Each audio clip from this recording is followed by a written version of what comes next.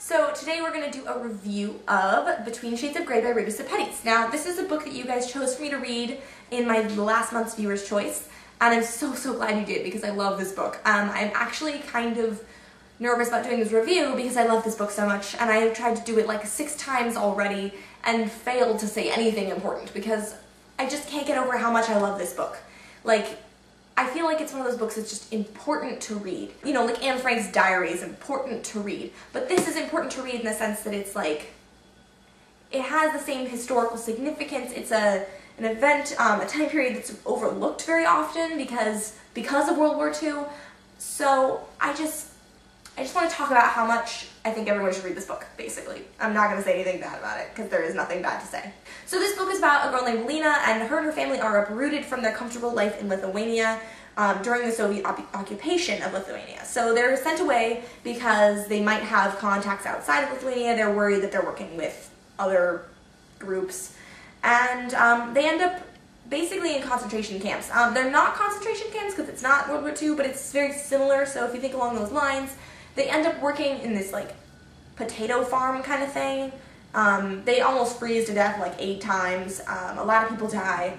It's really sad, and it's very eye-opening as well. So I thought this book was going to be, I thought this book would be a little bit more commercial. I thought that the love story was going to be more a part of it, and it wasn't, and I'm really glad that it wasn't, because to have the emphasis be on anything else would have been wrong, I feel. I felt that this was just so important. I can't get over it. It seems like this is very overlooked in that, like, it happens right about the same time as World War II, and so whenever people are talking about this time period, they think about the Holocaust, they think about Hitler, and, you know, the Jews in the concentration camps, and I feel like I can say this because I'm Jewish, but that's really overhyped. Like, I get the point. I've been to the Holocaust Museum, I've read all the Holocaust books, like, I am very appreciative of them, and I think it's really important to read those books, but I also think that it's really important to read this book, and it's really important to branch out and look at other parts of that time period and look at other things that were going on, because there are so many victims that we don't even know about. I didn't even know that this happened until I read this book, and so I want everyone to go and read this book. So I'm going to try to talk a little bit about it without saying the word important, and without just talking about how much I loved it. So, the characters in this book were phenomenal. Lena's a really strong main character. She's very determined to survive and very determined to find her father and keep her family together, which I thought was really admirable, and I really enjoyed that aspect of this book. The love interest, his name is Andreas, and he is another refugee.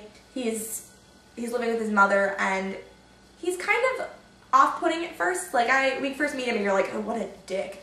But he really grows as a character during the story.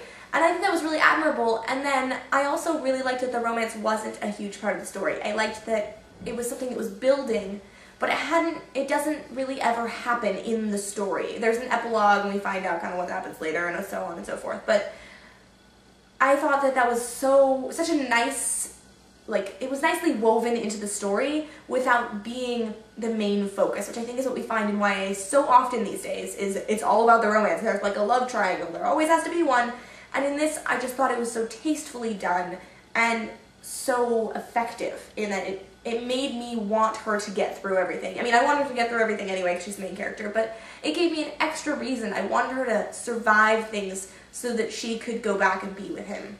And I wanted her family to survive. So I thought that her little brother was a really good character too. He's kind of, doesn't really know what's going on, but he slowly is learning what's going on. He knows a lot more than he's letting on, I think. And he was a great character. He's very sweet, and I felt so sorry for him like, the entire time. So the characters are fantastic in this story. The villains are all portrayed very nicely because some of them are very evil and so on, but then there are others who you just have to question, do they really know what's going on? It's like, there are those characters that you read about in, like, you know, World War II stories that are part of the Nazi party, but you wonder, do they really know that what they're doing is wrong? And I know that's not an excuse, but like, there are more facets to these characters than you would think, and I think that's really important. So this book was fantastic. The plot was beautiful.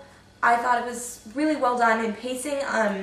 The story is kind of told in really short chapters, which I enjoyed because it meant that I could get through a chapter in like 2 minutes. So I could be sitting there before class and like read a chapter, and it wasn't a problem. And there weren't like major cliffhangers, so I didn't feel like I had to read like 80 chapters at once, but I did feel like I wanted to read 80 chapters at once, but I didn't have to. You know, it was a really nice feeling. So that was really great. It's also written half in like what's happening now in terms of like the Soviet what's-its, and then what happened before the occupation. So there are little flashbacks to how her life was before, and things that she may have said that then parallel things that she says later. Or her, she's an artist, and so she talks a lot about her art and her drawings, and how those develop, and that I thought was a really cool element to just kind of weave through. The writing in this book was phenomenal. I don't know if you've ever experienced a book where you just don't notice the writing.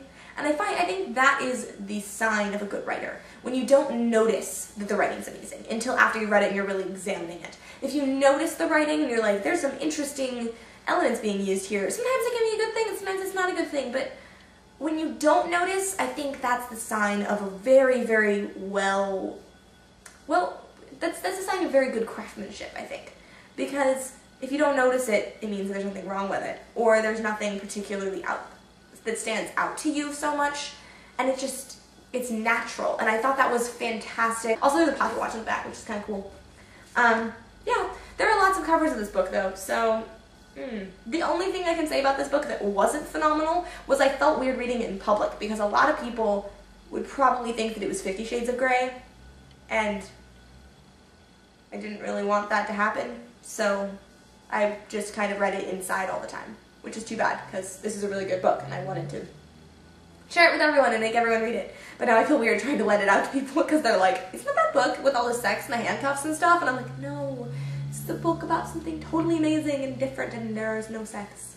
So that's what I want to say, is that it's a different kind of book. It's not something you typically see in YA, it's not something you typically see in adult, and I think it's just really important that everyone who watches this video reads this book. That's all I have to say about that. We're done. Okay, if you've read this book, let me know below in the comments and we can talk about it. If you have not read this book, what are you waiting for? Go out and do so immediately. Now, I command you. Bam.